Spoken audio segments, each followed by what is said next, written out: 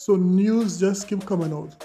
Bobby Kotick from Activision Blizzard, the president, he just had a sit-down interview with CBS, and he's saying that this deal will be fast-tracked. Let's look and see what he's saying. This is I Don't Give Him a J, and let's listen to Bobby. Right after this news came out yesterday, earlier than had been expected, after that news, the company beat the street's expectations, both in terms of profit and in terms of revenue. Joining us right now, first on Squawk Box to talk about all of this is Activision Blizzard CEO Bobby Kotick. And Bobby, thank you for being here today. Welcome. Thanks for having me. Okay, we're going to talk about the numbers in just a moment, because the earnings were quite a bit better than the street was expecting. But the big news yesterday is what happened with the UK CMA, the Competition and Markets Authority. That is what a lot of people assumed was kind of an entity that could not be overruled, could not be appealed to. There is an appeal process, but it's kind of convoluted. You're appealing to the same people who just said no to the deal. How does this work? Lay this out. Walk us through this, because yesterday Francis D'Souza was here. He's the CEO of Illumina, and he said even though he's fighting regulators both here and over in Europe, he said he wouldn't take on the CMA on another deal they saw because they didn't think it was beatable or that you could appeal it. Yeah, well, first, thank you for having me. I always love being here. Just for the benefit of my employees who worked so hard, you know, we had net bookings up 25%, our GAAP earnings up 70%. So we had a great quarter. Yeah. Business is great. And the ruling was disappointing. I think when you look at the facts and you look at what the opportunities are for the UK, this was a transaction that was only going to enhance opportunities for competition, for our players, for employees. And it was just a flawed ruling in every respect. And what it demonstrated to us is that these regulators, they don't really understand our business. And so they're making determinations and judgments that are not factually correct. And I think when you go to the tribunal, that's what you have to focus on, is whether or not it was irrational. It was irrational. Whether it was fact-based, it was not.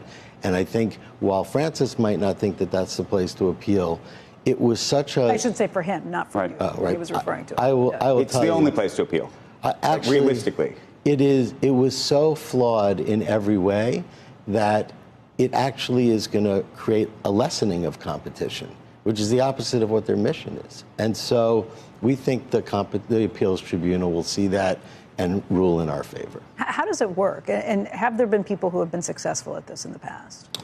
Yeah, last year there was a firm, I think it's called FNZ, that appealed. They won. The CMA then had to go back and accept their remedies. And so, you know, there's a process. I think we didn't expect to have to use it, but I think that we'll be successful in that result. Microsoft has kind of alluded to this, too, that they are looking for ways to kind of massage the regulatory, to make some other offerings, to come up with it. And I think the CME had kind of hinted at the idea that maybe if Call of Duty was spun off, that might be something that made them feel better about things. Is that a realistic expectation? Is that something that there is the possibility for? You know, I think what we found through this process is that these regulators are now taking dogmatic positions that they don't serve the interest and the missions of what they're actually established to do. So you can't say, oh, we only are going to accept structural remedies, but not behavioral remedies. It makes no sense. That isn't actually consistent with their historic missions. And so in this case, you know, divesting something like Call of Duty, it's not practical. And they actually didn't really suggest that. Can we just talk about sort of the timing of this? So UBS put out a report yesterday saying that they had looked at how transactions that are under appeal work under this regime. The average period of time was 5.5 months before you'd get to a conclusion. They, by the way, unfortunately seem to think that the conclusion would not be a positive one in your case, and looked at a number of the other big deals that were effectively rejected. That timing takes you past the drop dead for your transaction with Microsoft, in which case I imagine there would have to be some kind of tolling agreement or something that Microsoft, or that you would have to agree to with Microsoft. Does Microsoft pay for that privilege? How does that work? What's going on behind the scenes around how this would happen?